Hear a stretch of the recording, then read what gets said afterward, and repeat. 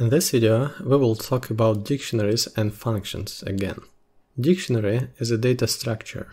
Dictionary, like list, is a mutable data type. They are also iterable objects, that is, we can throw them in loops, and they are partly similar to lists.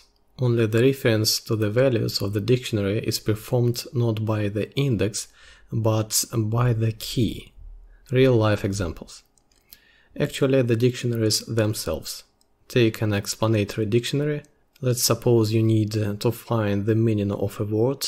We find an unfamiliar word in the dictionary and, on the contrary, read its meaning. In this case, the word itself is the key of the dictionary, and its meaning is the value of the key. Another example. Your phone book can also be a dictionary. To call, you need a phone number. You search for the desired phone by the person's name, and the person's name in this context will be the dictionary key. That is, data in dictionaries are organized in key-value pairs. So let's create one.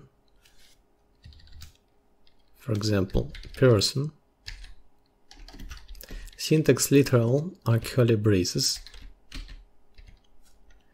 And after the opening curly brace, I specify a key. For example, name. Then a colon, and then corresponding value for that key.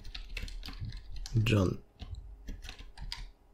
Let's say the last name will be Doe, and let's say age will be 18.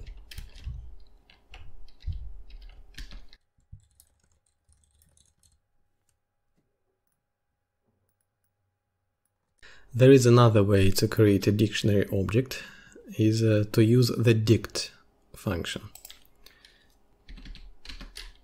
I call the dict function. Here the name parameter is a key, and then we explicitly assign a value to it. And the dict function will return a dictionary with one key, the name key, and its value will be John. Dictionaries can have infinitely many keys. Keys can only be immutable objects like numbers or strings, but key values can be any data, even function objects. How do I get the data I need? Data can be accessed in two ways. The first one, just like in lists, only the key is specified instead of the index. For example, person, and inside brackets I have to specify the key. I have only one key, the name, and I got the value of this key. Let's look at what happens if I try to access a key that is not in the dictionary. Let's say phone. Then I'm using the person dictionary and try to get the phone. And I get an exception that there is no such key. Therefore, in some cases, to avoid such situation, it is advisable to use the special method of dictionaries get. It's the second way to get values from the dictionary. Phone, for example, person. And I'm calling the get method and pass into it the key, that value I want to get. Phone. There is no exception anymore. But I got NoneType. We will talk about it a little bit later. The get method can take a second argument, which is the default value. The get method can take a second argument, which is the default value. That is, if the required key is not in the dictionary, I will receive this second argument as the value. Sometimes it is necessary.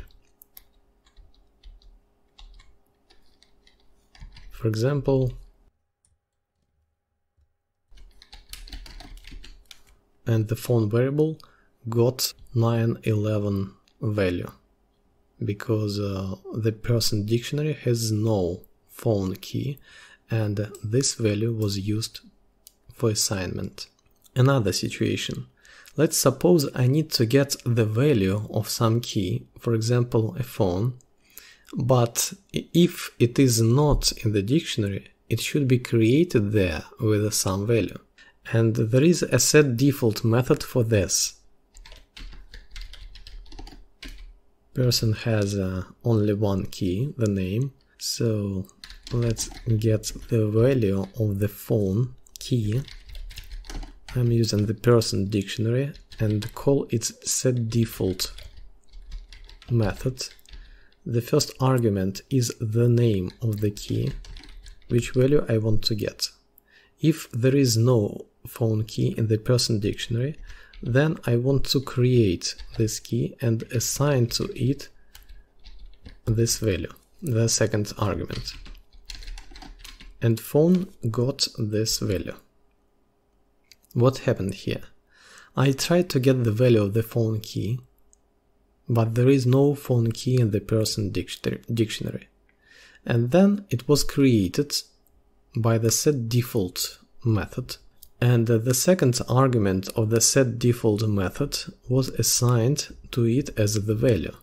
And then the setDefault method returns the value of this newly created phone key. Person. We can see that the phone key was added to the person dictionary with this value. Dictionaries are iterable objects and can be looped through. If we treat the dictionary as a list, for example, the for loop will loop through its keys.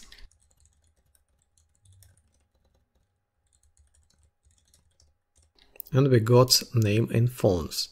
This is equivalent to writing like this.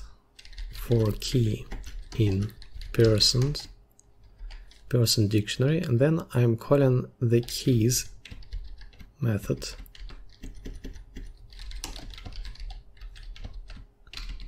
that will return the same result. For item in person items method, it's also a dictionary method that will return a tuple at each iteration. A tuple is an immutable list, where the first element is the key of the dictionary and the second its value.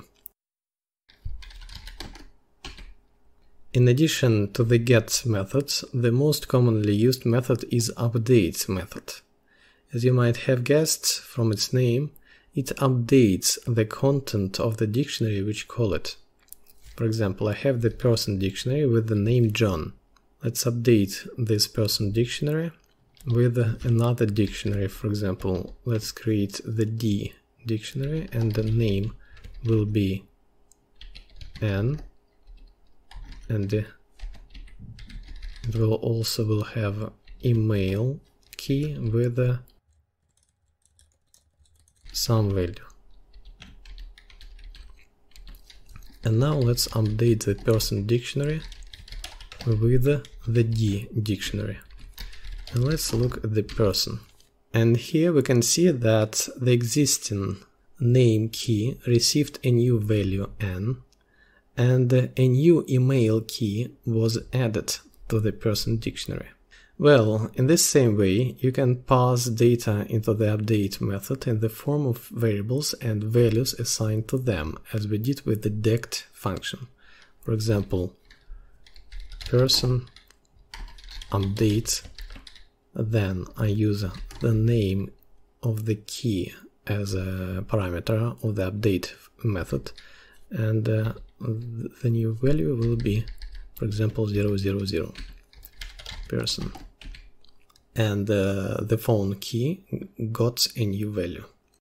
And now a couple of words about the NoneType that we came across when I accessed a non-existent dictionary key. We can't say much about it, so I thought that making a separate video for the NoneType would be too much. What is the NoneType?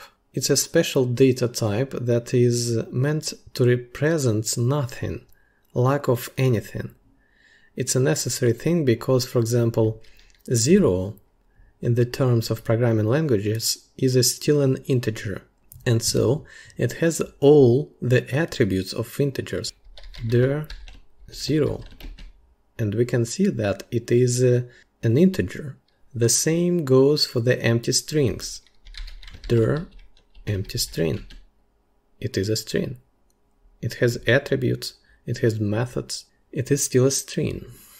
Empty, but a string, and so on. Empty lists are still lists, empty dictionaries are still dictionaries. And when I accessed the dictionary for a non-existent key using the get method, I got just none. When else can you get none?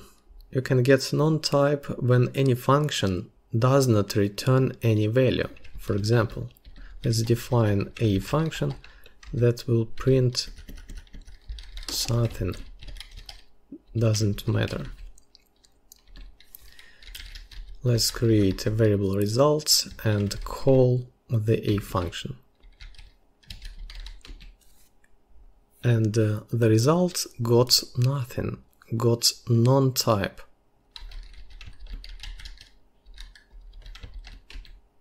This is because all functions in Python actually return a value.